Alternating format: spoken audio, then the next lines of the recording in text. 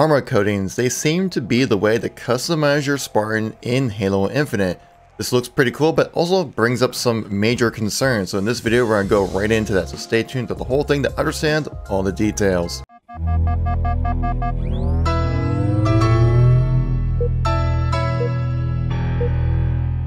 How's it going, everybody? It's Kevin here once again, giving our news and informational video when it comes to Halo. If you like these kind of videos, make sure to tap that like button. Lets me know you want to see some more content like this. Helps out the YouTube algorithm so more people get the chance to see the video, to stay in the know with everything going on with Halo. Well, recently on the community update from Unisha, I guess we get it every so often, he posted up a picture of the Monarch armor skin coating, is what they call it really, for Halo Infinite. Now it does look awesome. It's a clean purple and gold kind of royal kind of look to the Spartan. The reason why this kind of was released is because we already saw it pretty much from a promotional image of Chips Ahoy. We bought the bag of chips, cookies, wherever you're from, where you want to call it, and you type in that, you get a code, you type it online, and then you unlock these two different types of armor coatings. Now at first glance you're like, okay, yeah, it's purple and gold, like what do you freaking do? You know, we've done that before in Halo, but this type of coloring you see are very intricate designs once you actually take a stop and look at it. We can see like around the collar right here, it's like a gold color. The like vents on the back of the suit pack thing, whatever you want to call it, is gold. These little lines right here within the armor that kind of look like they're attaching it together or something, gold. This part right here is gold. The underneath the armor right here is gold as well. And so it's very tiny little intricacies you're able to be customized as well, which is really awesome and great to see. Makes me think about like, oh, all this color customization options just for Halo Infinite, that looks great. But I'm expecting something to be less optional for the player. The main reason why is because it's been a general consensus ever since Battlefront 2's debacle. Industry has completely changed when it comes to microtransactions. They recognize that yes, cannot monetize the gameplay. You can't do that. Like, that's a big no-no. That's what Battlefront tried to do. That's why they failed. But the general consensus has been the monetization out of the gameplay, but monetize the customization.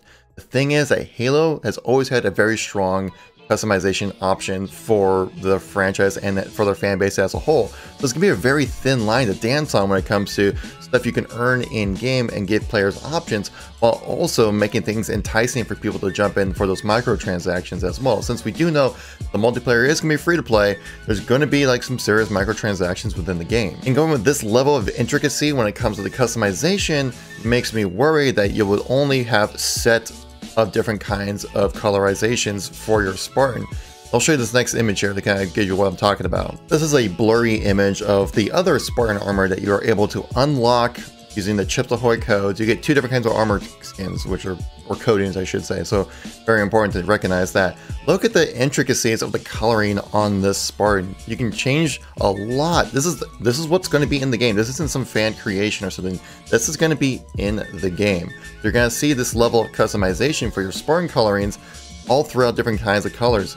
And you can see that you can change the undersuit. Like there's like a gold, there's a red, there's a little bit of a green as well on top of that. Yeah, you see some blue, kind of just really kind of utilizing like Chips Ahoy colors really.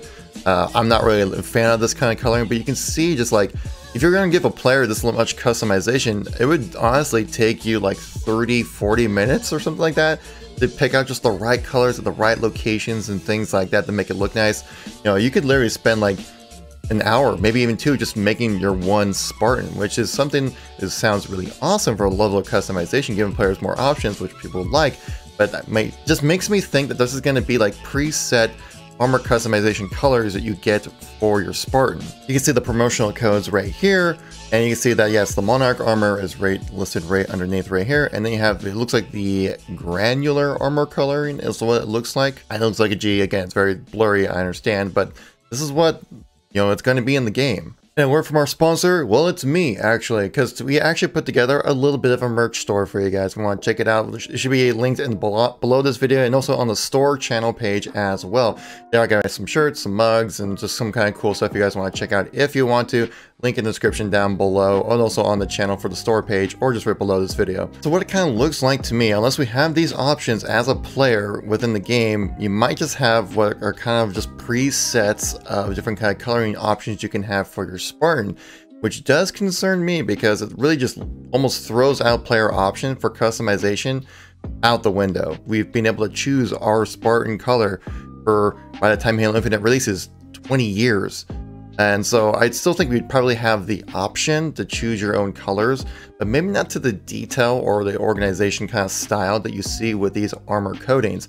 If you wanted to have something that looks really stand out and special, you might have to find it in some microtransactions or in a season pass. Now, a big concern this brings up, it makes me think of another game. It makes me think of Destiny 2, where they have selected shaders you can have for your character, but you don't actually get a chance to customize it. Take a look right here. Okay, you see I jumped into Destiny 2. Check out our inventory here. Select our shaders. You're only able to hold 50 shaders. And there are a ton of shaders. You get duplicates a lot of times with these shaders, to the point where you have so many different kinds of shades that you can't hold them all in your inventory. And like, having to select them this way, it just seems so messy and unorganized and really hard to find the one that you like in particular. Like you can see right here, it's even bled over into the Postmaster, which is basically like become extended, inventory really when it comes to this kind of stuff.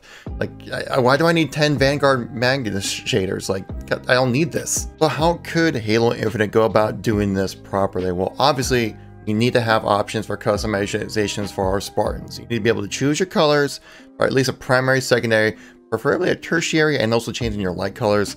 Just giving players like some basic options when it comes to customizing your character.